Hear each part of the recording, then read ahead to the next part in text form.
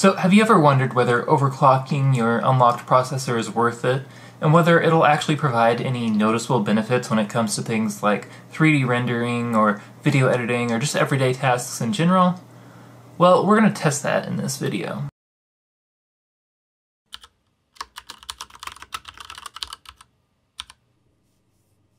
Now before we get into it, I want to clarify this video isn't going to teach you how to overclock your processor. It's not going to teach you anything about that specifically. We're just going to look at what performance benefits you can get. So my CPU is already overclocked. Right now the overclock isn't applied, but we're going to run some tests and then we're going to initialize our overclock and then run those tests again. Now these tests are the same tests that I ran comparing my i7 to my Ryzen when I upgraded, but we're going to run the tests again on the Ryzen processor because a few things have changed with the system. And in addition, I have upgraded to Creative Cloud 2018 in between then and now.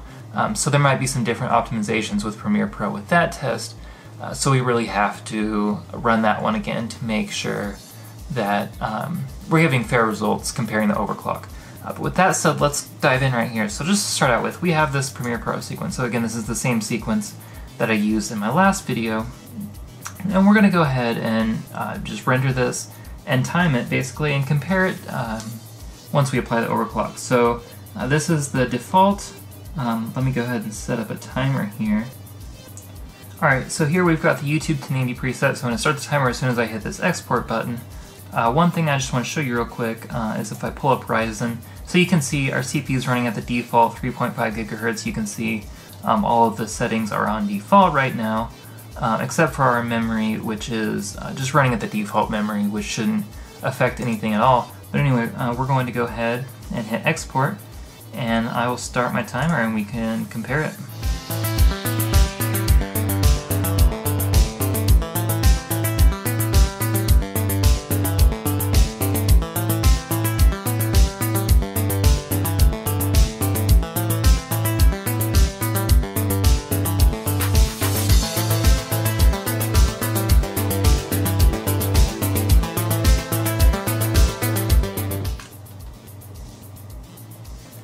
Alright, so we're going to stop the time as soon as the dialog closes out.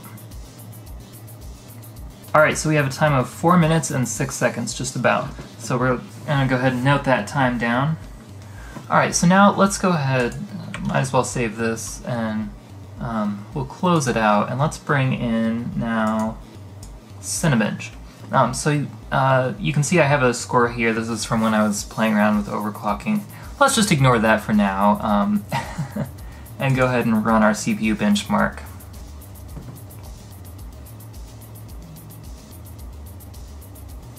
So again, you can see if we pull up Ryzen Master, we're pegged at 3.5 gigahertz.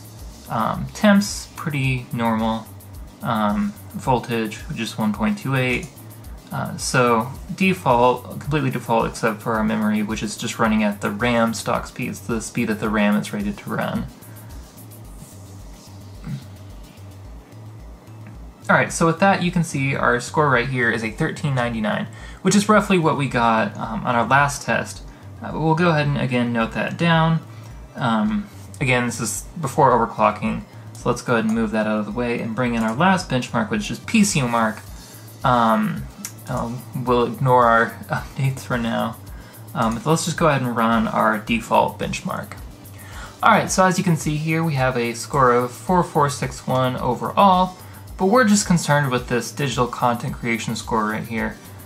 So really all we need is that 4450 number right there. So we're going to note that down real quick. And then let's go into Ryzen Master. Alright, so again, as you can see in Ryzen Master, currently we're in this default profile, which is just running our CPU as it would normally out of the box. But if we go over here, we can see we have already ready profile, 3.9 gigahertz across the board. These settings are tweaked a little bit, and our CPU voltage is bumped up to 1.375. So let's go ahead and apply that, and it takes a couple tries to apply it for some reason. Ryzen Master still has some tweaks in it. But as you can see now, if we go back to our default, is that we are running at a pegged 3.9 gigahertz. Not quite across the board right here, but that is where our CPU will sit when it's under load. So let's start by going ahead and opening up that Premiere project again. Alright, so we're going to do the same thing we did last time. We're going to export our media. We're going to export our media using that same preset. You can see we're saving the same place on the disk. So we're just going to hit export and start at the same time. So there we go.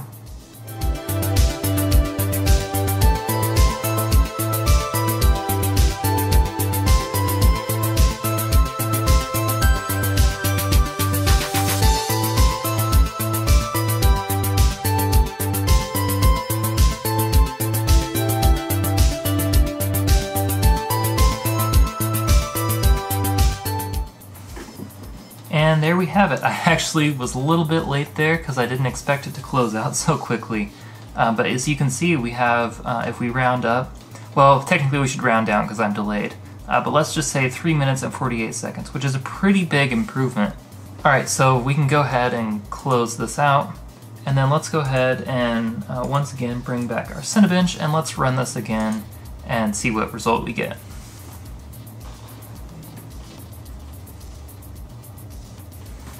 So you can see it really looks like it's zipping along. If we open up Ryzen Master, you can see all of our CPU cores are pegged at 3.9 gigahertz. We got our memory clock as up here. CPU is running a little bit hot at 70 degrees, but honestly that's not exceptionally hot at all, and a benchmark like Cinebench is really going to push the CPU compared to real world, so I'm not too concerned about those temps. But now if you see what we got right here, we got a 1520 score. So we'll go ahead and record that. That's a pretty sizable improvement.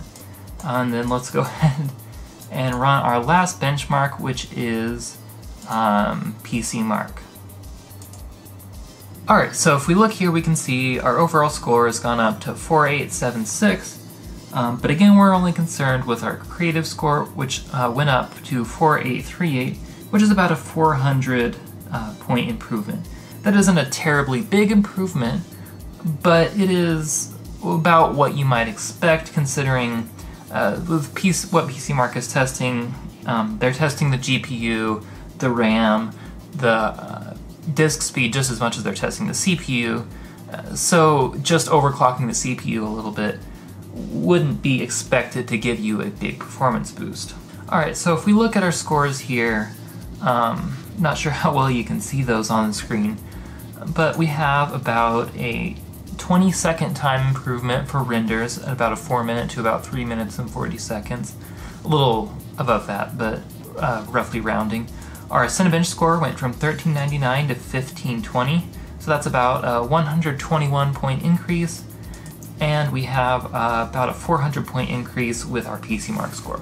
So as you can see, overclocking doesn't provide massive benefits, but it does provide real, actual, tangible performance benefits. And if you have a overclocked processor, a chipset or a motherboard with a chipset that's overclockable, you have an adequate cooler, you have an adequate power supply, there's really no reason not to overclock, because it's really easy, and you do get a pretty, I don't want to say significant, but you do get a noticeable performance bump. So it's definitely worth it to do.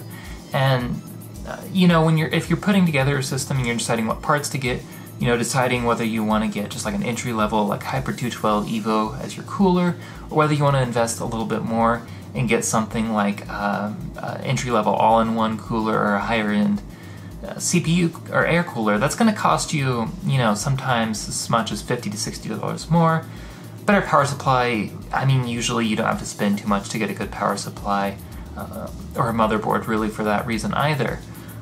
But you're generally looking at spending a little over $100 more to get that overclockability, to really take advantage of overclockability on your processor.